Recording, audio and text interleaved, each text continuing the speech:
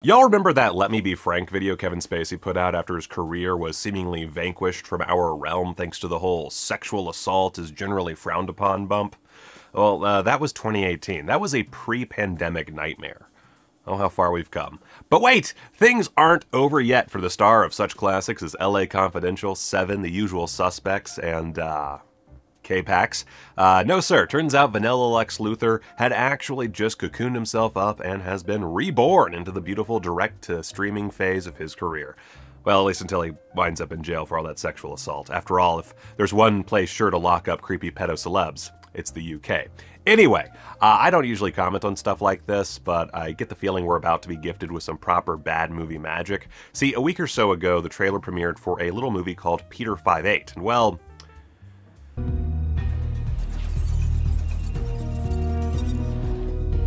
I found her. She's here. Looks great, guys. It's all coming back, isn't it? Now, this isn't the first post-Me Too film for Spacey to take part in. He also famously was cast in Franco Nero's The Man Who Drew God, and was more recently cast in an upcoming Hungarian, let's call it historical epic, Gateway to the West, a film which co-stars Christopher Lambert and Eric Roberts, so you know it's nothing but pure unfiltered quality. And he appears to be a Catholic priest, which just... Wow, can't make this shit up. But anyway, that trailer. I'm obviously not the first to talk about this thing. A whole bunch of prominent YouTubers have already taken a peek at it, but y'all, what the fuck is this? She will experience loss. Make it messy, Peter. First of all, Spacey playing a homicidal stalker. What a stretch, guys. Of course, the producers of this film probably aren't too worried about being on the nose, especially after this statement defending the latest round of legal challenges for Spacey. While it's unfortunate that increased negative press is timed with Kevin returning to work, it's also to be expected. There are those who wish for him not to act, and they are outnumbered by fans worldwide who await an artist they have enjoyed for decades returning to the screen.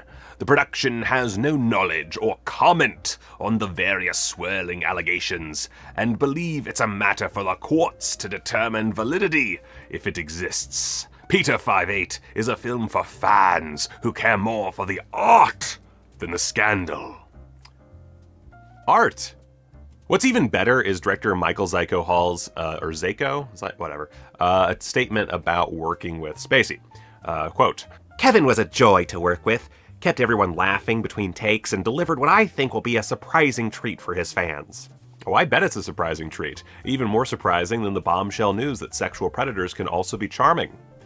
Michael Zyko Hall is not someone I'm familiar with. His only other feature directing credit is 2020's Carry On, which could very well be my jam. Could even be a legit great film, no idea. But this fucking thing, oh boy. Also, just sideline, what's this tagline about? The guilty always pay the price. Oh my god, come on, like, you guys know what you're doing here. Let's not play coy. You're exploiting Kevin Spacey's sexual assault allegations for coverage of your shitty, unoriginal little thriller. And hey, if you want to do that, more power to you. But let's be honest with ourselves, all right? This is pure, unadulterated exploitation. You know you're making a shitty movie. You know it. You know this is not a great piece of art. You're trying to make a buck off of a person who is still super famous, but not necessarily for all the right reasons anymore. So the trailer starts off with this chick, played by Jet Jaguar, who has moved to a small town and is being spied on by, well, Peter 5'8", Kevin Spacey, looking like an undercooked Thanksgiving turkey in July. Seems this chick, Lydia, has gone missing, seemingly on the run from some sort of criminal, and is now living under the name Sam. So Peter looks for his own place, shacks up with Lydia's neighbor, played by Rebecca De Mornay, who I'm convinced is still above this material, but whatever, and he communicates with his mysterious boss, who talks to him, through a painting? Okay, I'm sorry, that's just an unreleased Kevin Spacey YouTube video. There's no, that's what we were supposed to get on Christmas 2020, right there.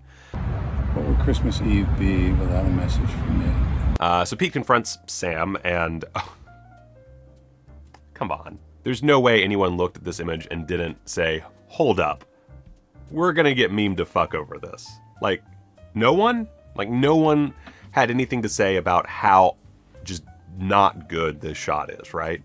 Just frumpy Kevin Spacey sitting in a chair, being all like, "Hey girl, I know what you done did." Stupid fucking Frank Underwood accent. Alright, so then it shows that she was a lounge singer, because originality is dead, I guess, and she got into some murdery business, or got upset over BF macking out with someone, and oh, there's Kevin Spacey, seemingly cocking a pool cue like a gun. I really hope that that is, that's actually what's happening.